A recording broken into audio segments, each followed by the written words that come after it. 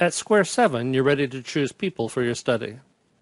Let's assume your population of interest is American adults.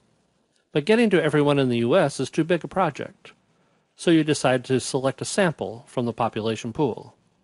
And in order to get an unbiased sample, you want to randomly sample this population. This is a great idea, and unlikely to happen. It's true that the doctrine of random sampling says the proper way to study a group is to give everyone in that group an equal chance of being selected. And it is important because the statistics you'll use to analyze the data are based on the assumption that you used random sampling. But you won't do that. There are a lot of people who aren't available to you. There are people in hospitals, at work, traveling in other countries, living in nowhere places without phones. No, you're going to start your study by breaking one of the basic assumptions of science, random sampling. Instead of selecting from the population pool of interest, you're going to sample from the pool of convenience. Don't be too harsh on yourself. Everyone else in science makes the same mistake. They all violate this rule too. I just want you to notice that it is a violation and to adjust your interpretations accordingly. So when it comes to findings, don't trust them completely. We'll select our subjects like the pros do. We'll get freshmen in college to do it. This is the typical group to study. The reason is that you can get college kids to do most anything, including volunteering to be in a study. Just offer them a few extra points toward a good grade in the tough class, and they'll show up.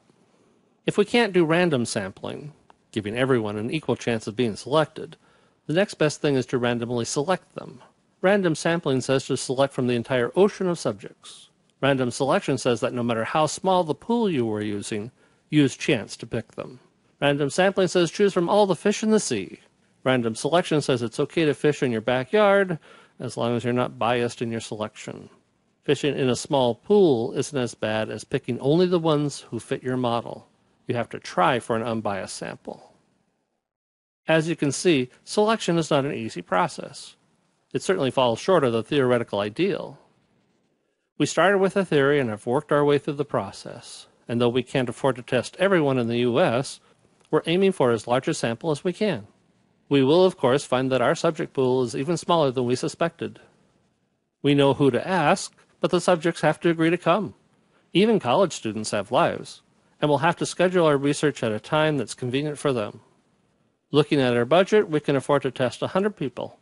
So the challenge is to get a group of 100 subjects that is as unbiased as possible. We may not get random sampling, but we can randomly select from those who sign up. It won't be perfect, but we'll do the best we can.